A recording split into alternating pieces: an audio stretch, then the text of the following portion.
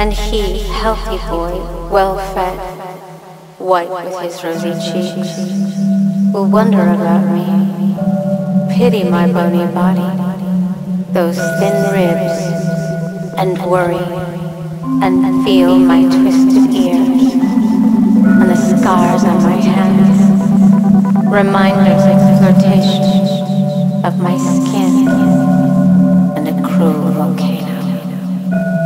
And perhaps lift my skirt before he learns the greater horrors. I owe him the truth of me. So I will say to him, end quote,